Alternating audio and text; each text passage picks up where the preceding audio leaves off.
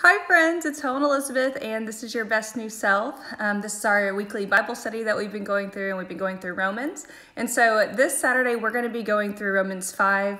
I'm just so excited to be able to do this every single week with you guys. I love seeing your faces, seeing where you're from, all of those awesome things. So thank you for joining me every single week to do this. Hi friends, hello, thank you for joining. Anyway, so like I was saying, we're going to be going through Romans 5 today. We've been walking through Romans, and today we're in Romans 5, and it's a really good one, so I'm really excited to talk about this. I feel like I've really walked through what we're about to talk about, and so I'm excited to kind of share some of my story with that.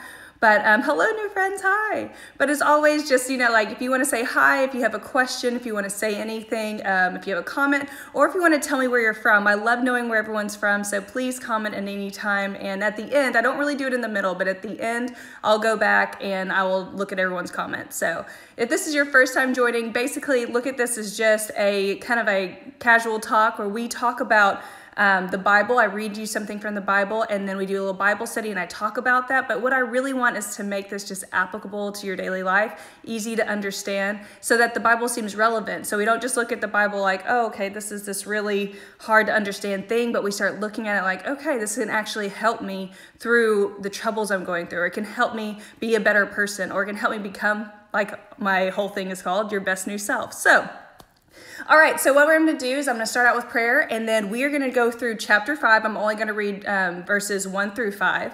Although if you have time, please go and read the rest of the chapter. It's a really good chapter. But I'm just going to focus because there's just a huge message in just verses 1 through 5. So we're going to talk about that. Hi, friends. And we have someone from Lake Charles, Lauren from Lake Charles, Louisiana. Thank you so much, Lauren, for joining us. So if you're just joining in, I really love to know where you're from. So please let me know and comment anything you have to say, and I'll go back at the end and I'll look. So let's start with prayer and we'll get started.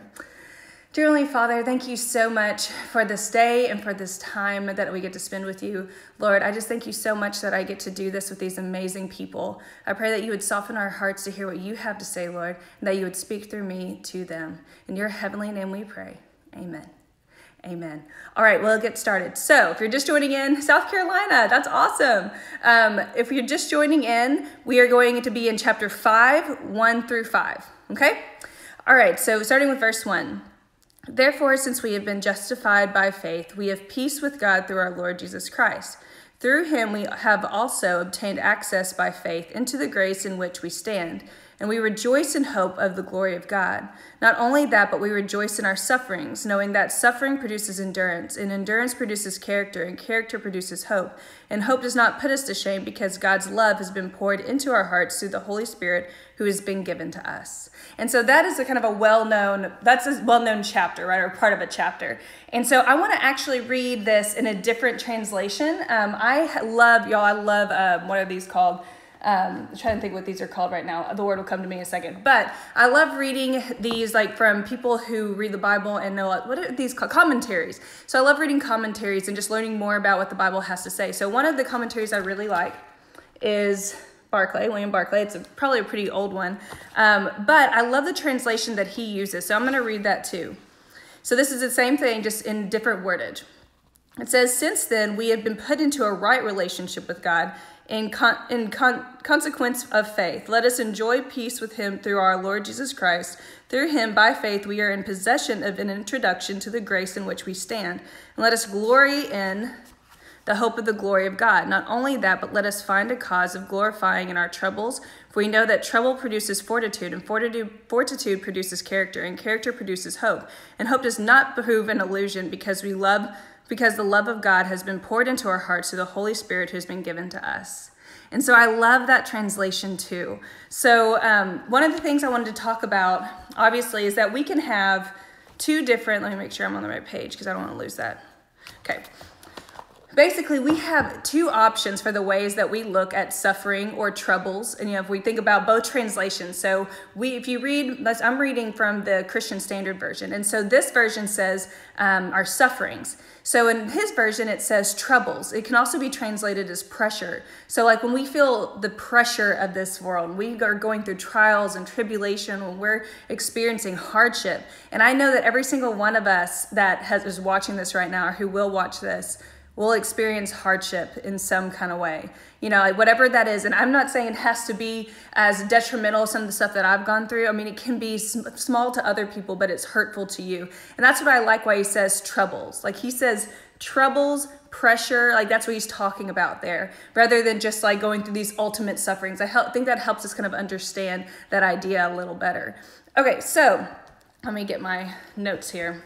So the first thing I think that we need to understand is at the beginning, it's saying that we can have, in verse 1, it's talking about how we can have peace with God because of our relationship with Jesus Christ. Basically, he has introduced us to God whenever we gave our lives to him. And he said, okay, y'all can have a right relationship now. He has justified us, which means that he has made us, God has forgiven us of our sins, right? So we have been made right with God. We become righteous because of our faith in Jesus Christ, which we talked about last week. And so that's kind of what it's talking about at the beginning. So it starts out that Paul, the writer of Romans, is talking about a relationship with God. And that's really important because when we move forward, what I'm talking about is having two different perspectives on how we can deal with suffering. I think it's the most important thing is to have a relationship with God before we, like talking about that aspect before we move forward. So he's saying you can find peace, you can find hope, if you look at all the words that are used in this, peace, hope, grace, all of those words, that comes from a relationship with him. And we have that once we trust Jesus. So after we do that, we have this relationship and we can come to him. Now that relationship allows us to have the Holy Spirit, which it talks about in verse 5. He's been given to us through our relationship with Jesus. Now that we have a relationship with God, we now have the Holy Spirit. And that Holy Spirit is more than just like, oh, I have the Holy Spirit. And I think that's important too. Sometimes we look at the Holy Spirit as just like, the Holy Spirit's just there. It's this whimsical thing that's just like, you know, yay, okay, you feel good. But no, the Holy Spirit's powerful. It is an extension of God, right? It is part, like that they're three in one. He is part of God, or the Holy Spirit is part of God. And so what that does is it allows God to be within us and to give us that kind of power. And so he's saying, okay, now because you have this Holy Spirit within you, you can have hope. You can have hope for the future no matter what your circumstances are. And even in our circumstances, we can rejoice. Now, the word rejoice here, I want you to think about this a little differently. I put, you know, when we think of rejoice, we think about bringing glory to God, giving glory to him, right? So we give glory to him when we sing music to him, when we spend time with him, we're glorifying him. But we can also glorify him through our actions. So we can also rejoice through our actions. By our actions, we can show glory to God. So what I want you to think about is in verse 2, when it says we rejoice in in verse 3, it says we rejoice in our suffering. So it said first in verse 2, we rejoice in hope, right? And then we rejoice in our suffering. So you might read that and go, why do I rejoice? Why would I ever want to rejoice in suffering? And I don't think that's what I want you to think of it is not like, oh, I'm praising God because I'm suffering. I'm saying I can bring glory to God through the way that I handle this suffering, through the way I handle this trouble, through the way I handle this pressure or these trials and tribulations, right? And so going on, before I get into tell you my story, kind of talk about my story, I also want to keep going on with this. So then it says, knowing that suffering produces endurance. So this endurance word that it's talking about it can also be translated as fortitude. And fortitude is like, it's not just like passive endurance. Like when you think of endurance, sometimes you think of just like, there's kind of two ways to look at that. It's somebody that's like running a race, that's like growing their endurance and getting better. And there's also this idea of endurance that's just like, I'm just going to endure it. I'm just going to take it, right? I'm just going to endure whatever I have to endure and keep on going. And that's not what it's talking about. He's not talking about passive endurance. He's talking about active, I think I wrote it down here. He's talking about actively overcoming our trials and tribulations. He's like saying, okay, when someone has the idea of fortitude, it's kind of that idea of someone that refuses to give up. That person that has that fighting spirit that says, you know, just because I have this disability or because I have this problem or because I've been diagnosed with this thing or because for me, because I lost my husband or because whatever it is, you insert the blank, whatever it is that your thing is. He's saying, no matter what, I'm going to actively overcome this with the help of God through the Holy Spirit. I'm going to actively overcome it, and I have hope. I have hope in that because I have a relationship with God, and I know that God is there for me. I know that God is fighting for me, that he wants the best for me. He takes care of me. We talk about that a lot, right? Okay, so there's that idea of actively trying to overcome versus just passively enduring, right? So that's why both of those words are important. Endurance and fortitude are kind of that can be translated the same way, but it's different if you think about the way that, like, the wordage that's being used. And then it says, okay, endurance produces character and character produces hope. So character. So this idea of character, in this book, I was reading that, and it said that the word that's used, the Greek word that's used for character is dokimi, which refers to the act of like putting metal through fire so that it can be perfected and purified. And so when it emerges, it's perfect. It's like it's gold or it's sterling or whatever it is that the metal that they're putting through fire. And so basically it's saying that when we have that kind of fighting spirit, that fortitude, it produces a character that's like metal that's gone through fire and comes out perfected. It comes out better on the other side. And I really like this statement that William Barclay said. It said, when affliction is met with fortitude, or that active endurance, that overcoming endurance. So when affliction is met with fortitude, out of the battle of man emerges stronger, pure, better, and near, let me say that again. When affliction is met with fortitude, out of the battle comes a man that emerges stronger, pure, better, and nearer God. I love that. I love that whenever you think about when you have gone through something really hard, and whatever it is that you've gone through, if you can go through this, and this is where these two ideas that I want us to think about. We have two ways that we can go through any tribulation, any trial, any tribulation, any small thing, every big thing. We have two ways we can go through it. We can let it beat us. We can let it just completely just beat us down. Or we can let it build character within us that we are able to actively push forward, to keep going. And so it says in verse 5, verse 5 says, and hope does not put us to shame because God's love has been poured into our hearts through the Holy Spirit who has been given to us. So this is where I want us to think about and this is where we can apply it to our lives. How do we handle hardship? How do we handle tribulation? Do we let it, because we can do it two ways. We can let going through our suffering, we can let it defeat us. We can let it just beat us down and say, this isn't fair. We can whine about it and complain about it. And I'm not saying we can't be sad about it. Whenever, and this is where I'm bringing in my story, when I lost my husband, Craig Strickland, it wasn't like I was like, I'm going to rejoice in God. It wasn't really that. It was that I was saying, I'm going to glorify God through my actions because I know even still in this moment, God is for me and he will get me through this. And I had hope. I had hope because I had the Holy Spirit within me and I had a relationship with God. And only through that I was able to say, I know that he will see me through this. I know that he will walk through this with me. And even though I'm in pain now, I will get to the other side. And that can only come from, like we talked about in the very first verse, having an active relationship with God, having that relationship with Jesus and that relationship with God that allows the Holy Spirit to just grow within you.